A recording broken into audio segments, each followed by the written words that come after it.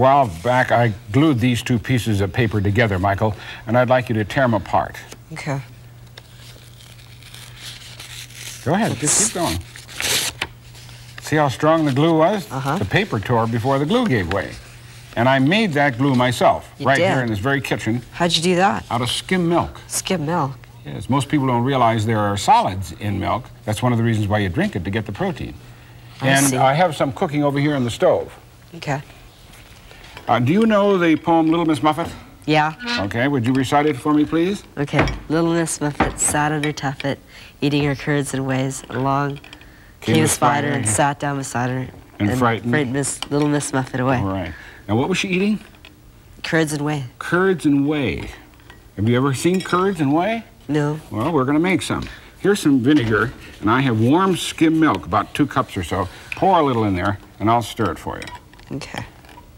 Well, that's enough. Let's see if that'll do it. What's it? Oh, it's... Okay, that's enough. It's lumping. Keep stirring it. Okay.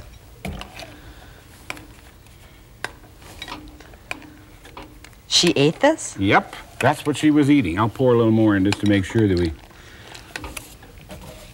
She actually ate this? Yes, she actually ate. Those are the curds.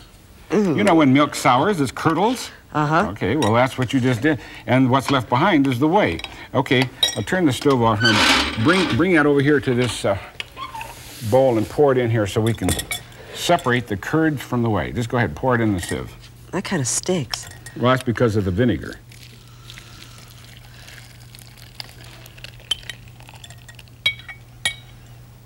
That's disgusting. Why? Why would she eat that? Well, put it back on the stove over there, wait.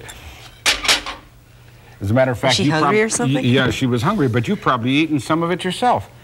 Because if you make this in a slightly different way, that protein becomes cottage cheese. Oh, I see. Well, I don't like cottage cheese. You don't like cottage cheese, okay. Now we put acid in there. Now we want to neutralize the acid. So here, put a little sodium bicarbonate in there and mix it. How much? Oh, half a tablespoon, and stir it all up. It's foaming. Why?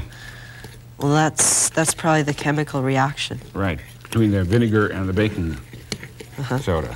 Okay. Now let's say we want blue glue. All you have to do is add some food coloring. A little food coloring. Ooh, that's more than a little. So if someday you run out of glue and you got some skim milk around the house, you can certainly make very strong glue. In fact, some of the white glue that you buy in a bottle is casein glue, because it's really very strong. And they've used the same kind of casein, which is what that protein is called, to make buttons and various other artificial things. So let's glue some pieces together. Here. Okay. Put a little blue glue in the middle of that. Boy, we made a mess. Oh, well. Clean it up later. Yeah.